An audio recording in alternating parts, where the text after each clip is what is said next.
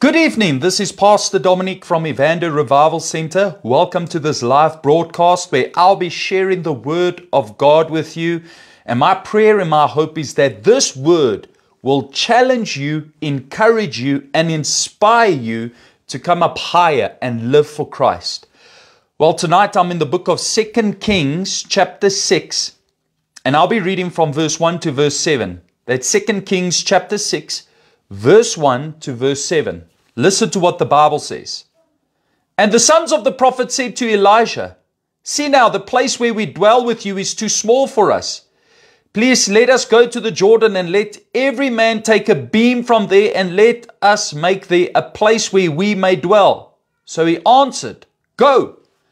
Then one said, "Please consent to go with your servants." And he answered, "I will go." So he went with them. And when they came to the Jordan, they cut down trees. But as one was cutting down a tree, the iron axe fell into the water. And he cried out and said, "Alas, master, for it was borrowed." So the man of God said, "Where did it fall?" And he showed him the place. So he cut off a stick and he threw it in there, and he made the iron float. Therefore he said, "Pick it up for yourself." So he reached out his hand and took it. Now in 2 Kings chapter 6, we read of the great prophet of the Old Testament called Elijah. But when we first read of Elijah in the scriptures, we don't read of him being a prophet. In fact, when we are introduced to Elijah, we are introduced to a farmer, somebody that was plowing the ground. That is until Elijah, the prophet of Israel, came across his path and threw his cloak upon Elijah. Elijah received the cloak of Elijah, and he realized the significance of that moment, and he realized that he was being called to follow Elijah. So here goes this farmer. He begins to follow this prophet over Israel. And the Bible says that he followed Elijah all the way until Elijah was taken up with chariots of fire into heaven. So Elijah remained faithful to Elijah up until the point where God called him up to heaven. And the Bible says he was there when Elijah went up to heaven, and he asked Elijah for a double portion of his spirit. Elijah said, "It's not an easy thing you ask, but when you see me go up, you will receive it." In other words, if you are faithful to follow me, and if you follow me to the end, and if you persist, and if you keep to your commitment, you will receive that which you ask. And he did receive a double portion of Elijah's spirit. In fact, Elijah would go on doing twice as many miracles as Elijah. Elijah would have a 50-year plus ministry. He would have a supernatural ministry in the Old Testament that was almost unheard of. He had many signs, miracles, and wonders that occurred through his ministry. He would become a prophet to not just one nation, but 4 nations: Israel, Judah, Moab, and Syria. And here we see how God uses Elijah so powerfully. But it all started with Elijah following Elijah. And what we learn through Elijah is that if we're ever going to be effective as leaders, we've got to first be effective followers. Now I say that because we are living in a day and age where everybody wants to grab onto the baton of leadership. And if I say everybody, most people. People want leadership. People want position. People want title. People want rewards without sacrifice. But in the kingdom of God, if you're ever going to get into a position of leadership, if you're ever going to fulfill the call of God upon your life, God will call you first to follow, to be an obedient follower, to be an effective follower, so that when you do lead, you can be an effective leader. And Elijah was an effective follower of Elijah, his predecessor, and later on he himself became a very effective prophet, man of God, a very effective leader. But it all started with him following. Now, if you say you are called to ministry, if you say that you are called to be a pastor, if you say you are called to be an evangelist, if you say you are called to be a prophet or to the fivefold ministry, who are you following? Who are you serving? I remember years ago I was in a men's meeting and this was a camp. And I was really, really touched by the presence of God and the word that was being preached. And I remember the final session at that men's camp. The evangelist spoke about, if we're ever going to be greatly used of God, we need to go and serve another man of God or another woman of God.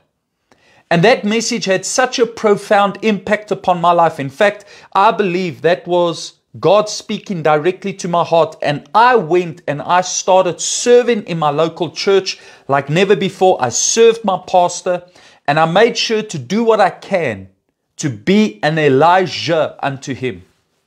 And I'm telling you, if I'd never did that, I don't think I would have ever been where I am today in ministry as a pastor over a church. And I say that very, very humbly, because I realize that had God not opened up the doors and had God not given me the grace and had God not blessed me, I would not be where I am. So I say that with all humility, that God opened the doors, but I had to make a decision to follow. I had to make a decision to follow a man of God and to respect and honor that man of God. So that's what Elijah did. And eventually he had his own school of prophets. And we read here in 2 Kings chapter 6 how one of the sons of the prophets came to Elijah and said to Elijah, "See now, the place where we dwell with you is too small. It's way too small. The school is outgrowing the facility that we've got." So they came to Elijah and they said, "We need a bigger place.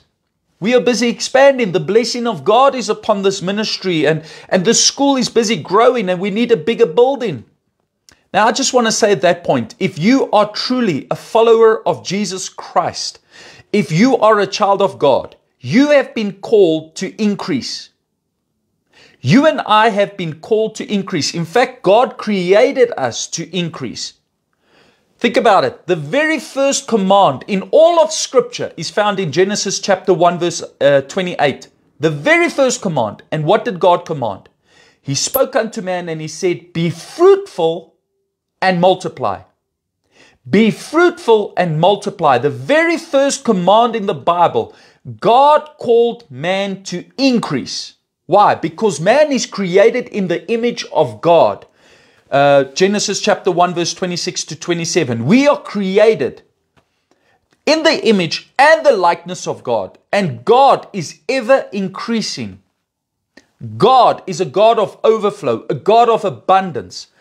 And God has called you to increase. So it's not biblical for you to decrease or go backwards.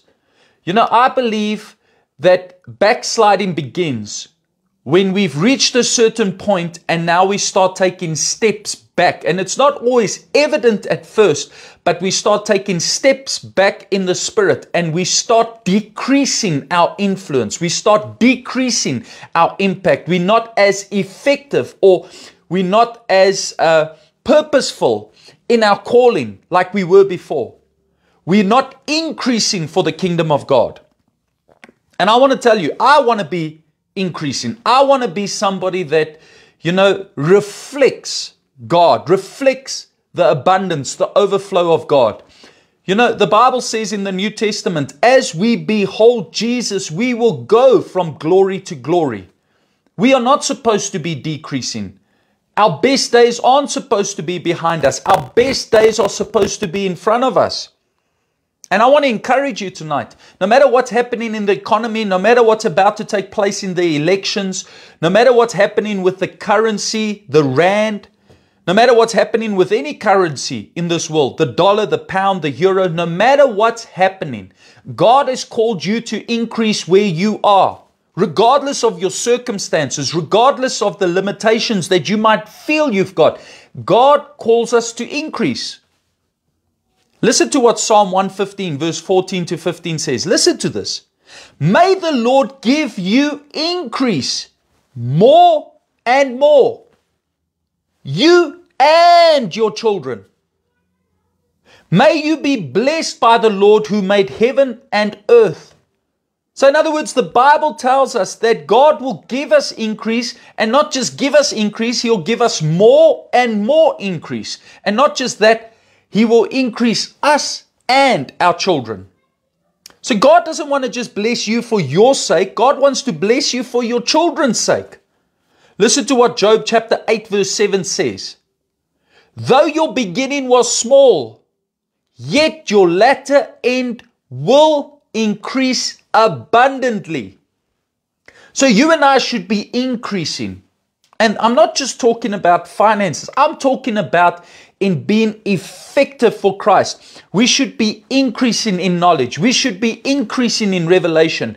We should be increasing in prayer and worship. And we should have more joy, more peace. I want to ask you a question. If you look back at your life over the last year, this time last year, compared to now, do you have more joy? Do you have more peace? Do you have more influence? Is there evidence of increase in your life? Is there evidence of growth? It's impossible to walk with God, to serve God, to be a born-again Christian and not grow. 1 Corinthians chapter 3 verse 7 tells us that God brings growth. With God, He causes things to grow. He's a life-giving God. John chapter 10 verse 10, Jesus came to give life, and not just life, but life in abundance. And in fact, God does not just give growth, He demands growth. Matthew chapter 3 verse 9 to 10. We need to bear fruit. We need to grow for the kingdom of God. So I want to ask you, are you growing? Are you expanding? Are you increasing? Or have you just settled where you are? Have you just accepted the status quo? Have you just accepted mediocrity? I want to tell you, no matter where you are, you can come up higher. No matter how blessed you might feel or how cursed you might feel, as a child of God, God is calling you to increase. Increase. And you know, I've seen it. Some people, some precious children of God, they cannot increase because they just can't conceive it. And God had to really take a journey with me recently. And He had to start getting me to a place where I can see it, where I can conceive it in my mind, where I can see it in my spirit, where I've got the faith to believe that God wants me to increase. The Bible says that the ministry of Elijah increased to such an extent that the school of prophets that he had could not stay in the building that they had. And that's evident that God's blessing was upon the ministry of Elijah. And I believe God's blessing God wants to rest His blessing upon your life, upon your home, upon your marriage, upon your children, upon your finances. God wants you to increase, to be blessed. So the Bible says, the servant came and spoke to the man of God and asked him and said, please let us go down to the Jordan and let every man take a beam from there and let us make there a place where we may dwell. And Elijah answered and said, go. So in other words, he gives permission. He says, look, go build this place that you want to build and go for it. And he gives his blessing. But I love what the servant did. Listen to what the servant says. Verse 3. Then one said, please consent to go with your servants. In other words, we don't just want your permission. We want your presence. You know, if you study the life of Elijah, a lot of Bible scholars draw a symbolism between him and the Holy Spirit in the New Testament. Elijah is symbolic of the Holy Spirit, the anointing of God. 2 Kings chapter 2 verse 9. He is symbolic of the Holy Spirit. So when the servants are saying, we don't just want your permission, we want you to come with us, it could be in effect also saying that we want the presence of God. We want the blessing of God. We don't just want the promise, we want the presence. And I want to ask you, are we content with just getting the promises of God, hearing about God through teaching and preaching? Or do we want more than that? Do we want the presence of God? You see, that's what makes us as Christians different? It's the presence of God. You know, if you look at all the religions, what makes a religion like ours, Christianity, unique, different? Is it that we've got a holy book? All the other religions have got a holy book. Is it that we've got a building, a temple? All the other religions have got places of worship, a building, a temple. Is it because we pray? All other religions pray. Is it because we fast? All other religions fast. Is it because we hold church services? All other religions hold church services. So what makes us different? It's the presence of God. That's what made Israel different from other tribes and nations in the Old Testament. They had the presence of God. They had the Ark of the Covenant, which was symbolic of the power and the presence of God. We need God's presence. I need God's presence. You need God's presence. And I don't want to just have church. I want to experience God. I want to experience His presence. You know, in Exodus chapter 33, God actually gave permission to Moses to go ahead without him. And I love what Moses said. Moses basically said, no. If you don't go up with us, I don't want to go. Unless you go with us, I don't want to go. I want your presence. I want your presence more than your promise. Have we become content to be without God? Have we become content to live our lives without God, even though we say we are Christian? How much of God's presence are we experiencing on a daily, weekly basis? Or is it just once off at church every Sunday?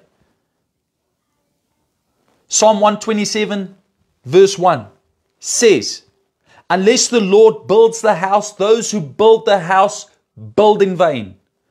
Unless the Lord builds the house, those who build the house build in vain.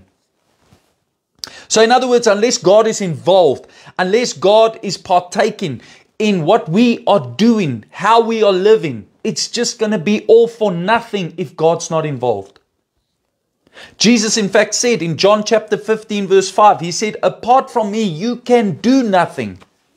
And I see so many precious children of God spinning their wheels, trying to accomplish things, trying to achieve goals, trying to get things. But they are draining themselves. Why? Because they're trying to do things in their own strength.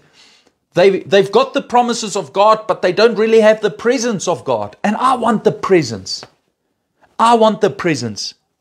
You know, in Acts chapter 1, from verse 4 to verse 8, we read of how Jesus instructed His disciples to go to Jerusalem and wait for the promise from the Father, which would be the Holy Spirit. And when they would receive the promise from the Father, then they were to go from Jerusalem out into the world and preach the gospel. You see, the whole idea is without the empowerment of heaven, without the Holy Spirit, without the presence of God, they would not be effective for the kingdom of God. And when they received the Holy Spirit, then they were only able to be effective. And my worry, my concern is we've become content with just having normal church services, just having normal Christian living, normal in the eyes of the world, not in the eyes of God. You know, our norm as Christians should be the supernatural. We should constantly have a testimony. We should constantly be coming up higher. We should constantly have revelation. What has God done recently in your life? What has God spoken to you? What revelation do you have? Can you testify about God's presence? Do you have peace? Do you have joy? Or are you disturbed, worried, anxious, overwhelmed? You need to get into the presence of God. The Bible says, in the presence of God is fullness of joy. And I'm not here tonight to condemn you. No. I've got to challenge myself to get more into the presence of God. And that's why we are doing this time of prayer at the church, where we are focusing on prayer. We are basically saying to God, Lord, we don't want to do church. We don't want to do life without you. That's why we're focusing on praying. That's why we are focusing on calling out to you. So the servant said, we want you to go with us. And Elijah answered and he said, I will go. But listen to what the Bible says. So he went with him. So Elijah goes with these students. And when they came to the Jordan, they cut down trees. But as one was cutting down a tree, the iron axe head fell into the water. Now, here's a student called to be a prophet, but busy working as a woodcutter. I wonder if the word in you was greater than the world around you. I wonder if the promise that you've received, the dream that you have, is bigger than your circumstances. I know how that feels, to have a promise, a dream on the inside, and know that God has called you to something, to do something great, but the circumstances around you seem so small. There's so much limitations around you. Here is a young student in the Bible called to be a prophet, called to follow in the footsteps of Elijah, but he's a woodcutter. He's busy working. And while he's working, the Bible says there came a problem. There came a challenge. While he was working and he was busy swinging the axe, the iron axe head fell into the water. It fell into the water. Now think with me. Here is a young student in the Bible called to be a prophet. He's got this prophecy over his life. He's called to follow Elijah. He has been obedient. He's busy serving God. He's doing what's right. Yet he experienced a challenge. He experienced a problem.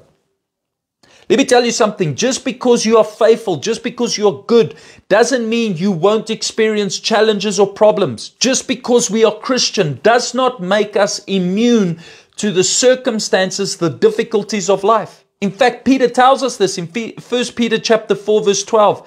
He says to us, do not be surprised by these fiery trials. Do not be surprised as if something strange is happening. In other words, this should be the norm. We go through challenges. We go through problems. It's an opportunity for God to reveal himself unto us, for us to see the hand of God. Here is a young student working, doing what he can, sweating. You can imagine he must have been exhausted, swinging that axe, trying his best, and yet, even with the best intentions, there came a problem. And that encourages me. When I read that today, that encouraged me because it made me realize that I can have the best intentions, the best motives, and yet there comes problems, yet there comes opposition, yet people will be offended with me. People won't always like what I do, and people won't always respect me, and I'll experience disappointments. I can try my best and I will yet go through difficulty. And sometimes it's not because we're doing something wrong. It's just life. It's just life. But you see, this is also a picture of a Christian, a born-again believer, losing their axe head, their edge. I want to ask you, have you lost your edge? You know, when I first came to salvation, and I'm going to speak from my perspective, when I first came to salvation, I gave my heart to Jesus, and I wanted to live for God, and not just live for God, I wanted to serve God. I wanted to do whatever God called me to do. But it was a short while when I started experiencing disappointments, politics. People started opposing me in the church. And I became offended.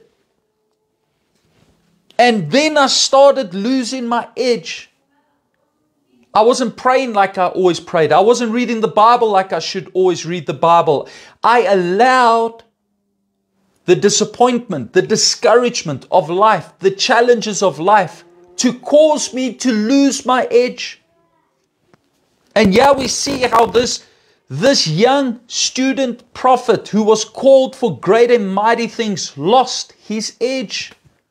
He lost his edge. Have you lost your edge?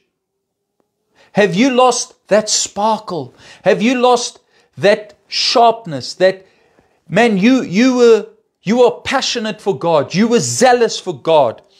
It was nothing for you to go to church. But then things happened. And all of a sudden you became discouraged and despondent, and people did things to you and you became offended and angry, and you just lost your edge.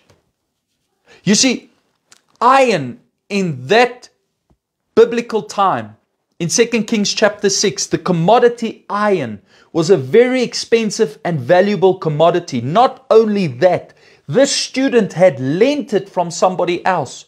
So they lent this iron, this axe head, so that they could cut down trees, something that was valuable, something that had high value, that was expensive, and now they've lost the axe head in a river, in a muddy, dirty river, and it seems impossible that they're ever going to get that edge back, they're going to ever get that axe head back.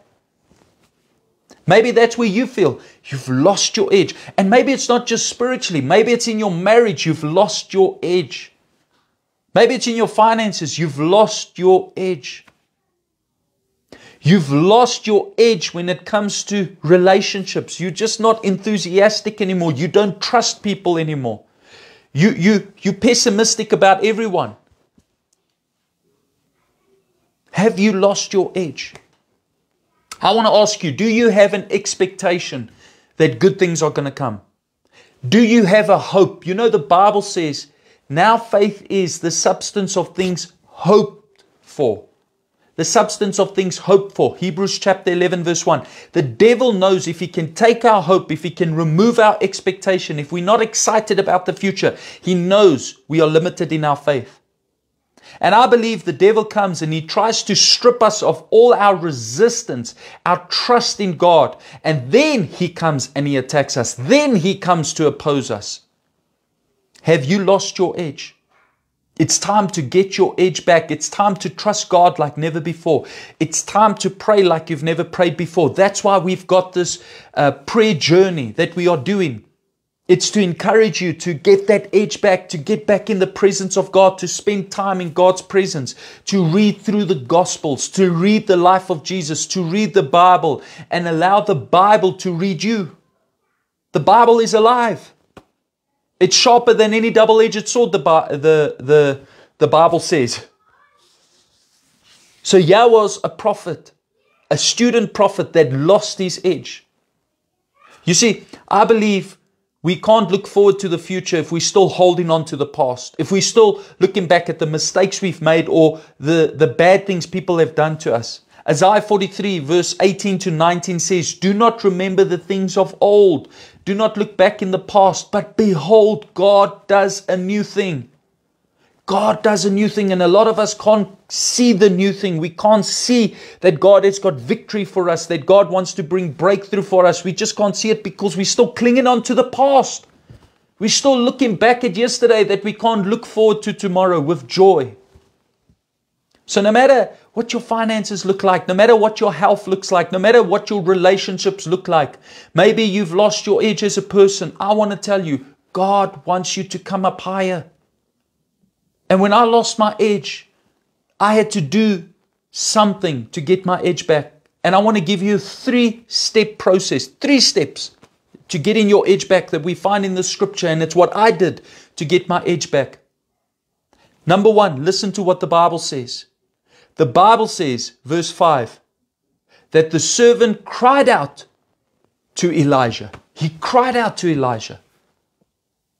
The servant cried out to Elijah. Step number 1, to get your edge back, you got to start praying. You got to start praying. And maybe you say, I do pray. I want to challenge you to go deeper into prayer, to spend more time in prayer, to start taking the word and start praying the word. You know, God constantly invites us in scripture to call out to him. Listen to what Jeremiah chapter 33 verse 3 says. This is God speaking. Call to me and I will answer you and show you great and mighty things which you do not know. Call to me. God is inviting you to call to him. How do you call to him? By praying. By praying. Psalm 145 verse 18. The Lord is near to all who call upon him. To all who call upon him in truth. If you call out to God for your marriage, for your child, if you call out to God for your finances, for your health, if you call out to God for any difficult situation that you are going through, any crisis you are enduring, the Bible says that God will hear you. Not might hear you, God will hear you. That's the power of prayer. But the devil wants you to think that prayer has got no power, that your prayers aren't effective. The servant called out to the man of God. Listen to what 1 Peter chapter 3 verse 12 says. Listen to this. For the eyes of the Lord are on the righteous. They're on the righteous, and His ears are open to their prayers. James chapter 1 verse 5. The Bible says if we need wisdom, we can call to God, we can ask God, and He will give us wisdom. Maybe you need wisdom for something you're going through. Maybe you need breakthrough. Call to God. Philippians chapter 4 verse 6 to 7, Paul encourages us to pray, and he says when we pray and we start calling out to God, then the peace of God will begin to come into our lives. We'll start experiencing the peace of God. Let me tell you something. A Christian that is disturbed is a Christian that's not praying enough. Because the Bible cannot lie. And if Philippians chapter 4 verse 6 to 7 says that we are to pray, bring our supplication unto God with thanksgiving, then the peace of God will come into our hearts. The Bible cannot lie. So it's impossible to say you pray but you're disturbed, you're worried, you're concerned, you're overwhelmed. Then you need to actually go into the presence of God and start praying. Start speaking to God. Start telling God what's going on in your heart. You know, in Matthew chapter 17 verse 21, we read of how the disciples had lost their edge. They were used to casting out demons, performing signs, miracles and wonders because Jesus had equipped them with the anointing to do so. But there came a day where they could not cast out a demon out of a young boy. And Jesus came and He had to cast out the demon. And they went to Jesus and they said, why could we not cast out this demon? We are used to casting out demons. Why have we lost our edge? Why are we not as effective? And Jesus said, this kind comes out not except, this kind will not come out except with prayer and fasting. Matthew chapter 17 verse 21. Prayer is the key. Prayer. A life of prayer. Let me tell you something. Much prayer, much power. Little prayer, little power. No prayer, no power. That's what E.M. Bounds said. Prayer is the key to power in the life of a Christian. The question I have is, do we reflect the church of the book of Acts, of the New Testament? You know, the Bible says in Acts chapter 5 verse 11, that the communities feared the church. But today the church is fearing the community. But you see, when we start praying, when we start seeking God, the world is going to start respecting the church. It's going to start valuing what Christians say. It's going to start coming to the house of the Lord for wisdom and discernment. But we need to pray. Pray. You want your edge back? You want to get back that sparkle? You want to be on fire for God again? Start praying. Second step. The Bible says, listen to this, verse 6. So the man of God said, where did it fall? And He showed him the place. The student prophet showed the man of God the place where it fell. Number one, you want to get your edge back, pray. Number two, you're going to have to admit. You're going to have to admit that you lost it. The student prophet had to admit that he lost it. He had to show him specifically where it fell. You see, God wants you and me to be sincere and honest with Him. And I believe God is speaking to you tonight and He's saying, show me where you lost it. Show me where you lost your expectation. Show me where you lost your hope. Show me where disappointment overwhelmed you and you're not as faithful as what you used to be. Show me where you lost your courage. Show me where you lost your trust in God. Take me to that place. It reminds me of the story in John chapter 11 where Lazarus died and Mary and Martha had to bury Lazarus. And this is after they were trusting that Jesus would come through for them. And when things didn't happen the way they wanted, they were very disappointed. And the Bible says that when Jesus eventually came to Bethany where they were staying and He met them and they were weeping and crying before Him, Jesus said something to them in John chapter 11 verse 34. He said, show me the place. Show me the grave. Show me where you buried Lazarus. You see, Jesus is omniscient. He is God in the scriptures. So he would have known exactly where the place was.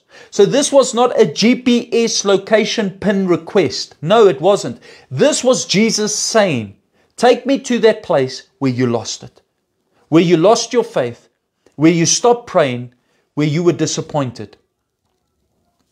We need to take God to the place of hurt, the place where we were cut, the place where we felt where we felt people forsook us, where we felt people rejected us. The man of God said, show me where you lost it. Show me. Take me to that place. God is not intimidated by your pain. God is not intimidated by your questions. And God is not intimidated by your disappointment. In fact, He encourages you to come to Him and to speak to Him with genuineness. You know, 1 John chapter 1 verse 9 says this. Listen to this.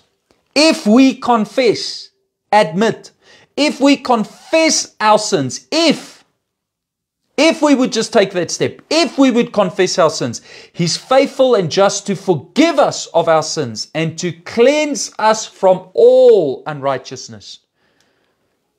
If we would just admit, if we would just open up to God. I want to ask you, are you in denial tonight? Are you in denial that you need help, that you need to repent, that you need God to fix up your life? Are you in denial that you're not increasing like you did, that you have lost your edge, but you're in denial? Are you like a prophet, a student prophet in this story, who instead of admitting they've lost their edge, that they have lost this axe head, they are just taking that plank of wood and hitting it against a tree and they've become blunt? You know how many blunt Christians we got in the church? They just don't want to admit. They just don't want to look bad. They just don't want to confess. They've got to hold it together. They've got to hold their pose. They've got to wear this facade. I want to tell you, it doesn't work with God. God cannot bless your mask and God cannot anoint your facade. You need to peel it off and you need to be genuine and real with God. And you need to say, I've missed it. I've made a mistake. Yes, I am offended. Yes, I am angry. Yes, I am disappointed. Yes, I don't pray like I should. I don't read the Bible like I should. I know. And I had to go and start praying, and I had to really start confessing before God that I was angry, that I was bitter, that I was disappointed. But if I didn't do that, God could not bring cleansing to my heart. He could not cleanse my heart of all the junk, all the anger, the bitterness, the resentment. So 3 steps to gaining your edge. Number 1, pray. Number 2, admit. Admit that you've lost it. And number 3, listen to this. Listen to what happens. And the Bible says that after the students showed the place to Elijah, Elijah cut off a stick and threw it into the water, and it made the iron float. Step number 3, you need to get to the cross. The man of God took a stick, symbolic in this passage of scripture of the cross, and he threw it into the water. He threw it into the water. We need the cross in our situation. We need the cross in our lives. In fact, Jesus said in Luke chapter 9 verse 23, you need to take up your cross. You need to take up your cross and follow me. You need to deny yourself. There came a place where I had to pray, but not just pray. I had to confess, but not just confess. I had to deny myself and take up my cross and say, you know what? It's not about me. It's all about Jesus. I want a testimony for the kingdom and for the glory of God. And I choose to decrease so that Jesus can increase. We need to get back to the cross. In Exodus chapter 15, we read of how the Israelites came out of Egypt and they came to a place and they found water, but the water was bitter. So the Bible says that Moses took a tree and he threw it into the water as God instructed him. And as he threw it into the water turned from bitter to sweet. You know what you need? You need the tree of life. You need the cross. So many people have become bitter today. Jesus said in the last days, many people, the love of many will grow cold. Luke chapter 24 verse 11 to 12. Many, their love will grow cold. They will become bitter. But when the cross becomes a reality in your life, when you submit to the cross, when you serve Jesus, when you take up your cross, guess what? You start becoming sweet once again. You start getting a smile on your face. You start having this joy. You know, when I got back to the cross, I started being enthusiastic again. I started seeing the best in people. It was easy to trust people again. But I had to deny myself. I had to take up my cross. So number 1, pray. Number 2, admit. Number 3, get to the cross. Get to the cross. Leave it at the cross. Leave all the resentment, the anger, the bitterness. Leave it there. And say, Jesus, I'm going to follow you. The Bible says that the axe head floated. And while it floated, verse 7, Elijah said to the student, pick it up for yourself. Pick it up for yourself. I've come to tell you, God will do His part if you trust Him, if you pray. God will do His part. But God expects you to do your part. God expects me to do my part. We cannot be passive in our faith and expect to see the miraculous. If you want God to do the supernatural, if you want to see the hand of God upon your life, you're going to have to stretch. The Bible says, listen to this, so He reached out with His hand and He took it. No doubt the man of God could have got the axe head to float up to the surface, float on the water, and just fly over into the student's hands. But that's not how God works. God wants us to play our part, to stretch our faith, to keep trusting, to reach out to Him. This student had to stretch for his miracle. So if you want to see your miracle manifest, you're going to have to stretch yourself. You're going to have to stretch yourself. Being passive, being cold, being lukewarm, it's not going to work. You're going to have to stretch to see the miracle take place. So it's time to get back your edge. It's time to believe God like you've never believed Him before, so that you can see the miraculous, so that you can experience the supernatural. I want to pray for you tonight. If you are listening to this word and you say, Pastor, please pray for me. I need my edge back. I want to pray specifically for you. Father God, I pray right now for every brother and sister that's listening to this word right now. I pray, Lord, Father God, for those that know that they've lost their edge and are willing, Lord, Father God, to admit they lost their edge. I pray, Lord, that you would restore their edge, that you would give them again that ability, Lord, Father God, to seek you, to cry out to you, to put their trust in you. I pray, Lord, elevate their faith. Teach them what it means to fully trust you in spite of the pain, the disappointment, and the anger, in spite of what people are doing, the hurt. I pray, Lord, help each and every brother and sister that's listening to this word to regain their edge, to be sharp for Jesus. I pray, Lord, please help us. Please help us, Lord. Help me, Lord, not to be blunt as a Christian, but to be sharp for Jesus. Bless us tonight with a good night's rest and be with us in this week to come, my Lord. We don't just want your promise, we want your presence. We give you all the glory and honor. And we pray this in the mighty name of Jesus. And all of God's children said, Amen. Thank you so much for taking the time to listen to this word. I really do appreciate it. Thank you to all of you who comment, like, and share. I am so grateful. I quickly want to greet everybody that's online. Louisa Visser, it's good to see you online. God bless you, Louisa. Lizelle Bates, it's good to see you online. I trust that you are doing well, Lizelle. Marie Wilder, it's good to have you online. God bless you. Lizelle Bates says, I can't without God. Well, I agree with you. I agree with you. Without God, we can't, Lizelle. Henry Bridger, it's good to have you online. He says, just keep your eyes on Jesus. Amen. I agree with you, Henry. Sorrel Mouton, it's good to have you online. God bless you and your precious wife, Rieta. It's good to have you online, Sorrel. Nolene Knip, it's good to have you online. Please send regards to Jimbo. God bless you, Nolene. Rita van die Kerk, it's good to have you online. God bless you, Rita. Pastor Yolanda van Vieren, it's good to have you online. God bless you, Pastor. Please send regards to Gert. Yolani Botha, it's good to have you online. God bless you, Yolani. I trust that you, Michael and Alex, are doing well. I trust that Bruce and Monet are doing well. God bless you all. Well, that's all that I have for this evening. Thank you so much for taking the time once again to watch.